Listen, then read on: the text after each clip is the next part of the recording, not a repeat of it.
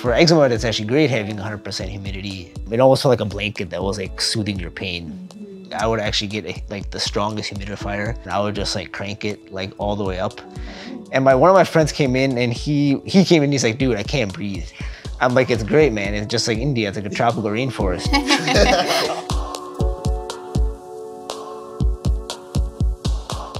How has eczema impacted your work and college life? I can start off with this one if you guys don't mind. College, I would say my eczema became probably even worse.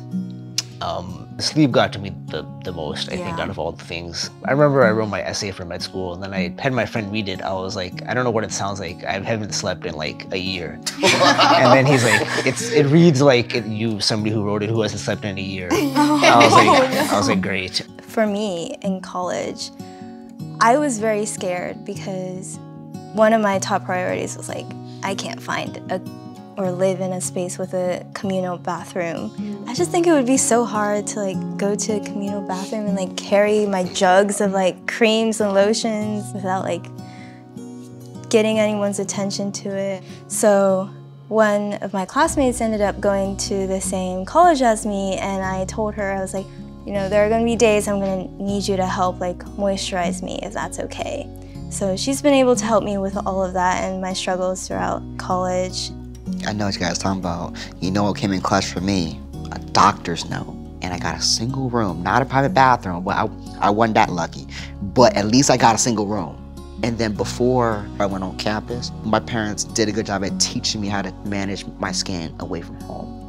Just understanding your own medical history, learning about the health centers and how to find out where's the nearest dermatologist type stuff. It just takes time, and we have to be patient with ourselves. Yeah. Eczema really hit me the hardest, like during my most important parts of school. And I would say those were the times I was in retrospect, actually more proud of myself, because it was very difficult at that time. And I'm not sure how I actually like sort of got through that. Yeah. Yeah. I'm sorry. No. Yeah. It's hard. Yeah, you're okay.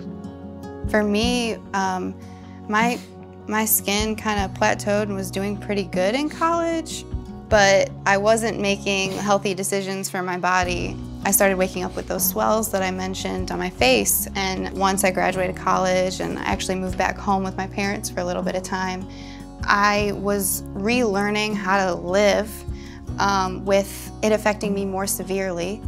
I needed to learn how to eat appropriately to keep inflammation down in my body. I might have been an adult at that time, but I was really reliant on my mom. I feel like in each of your stories of these people who stepped up to moisturize you, right? That's huge. Finding those people, sharing your story, right, with those people really makes a difference.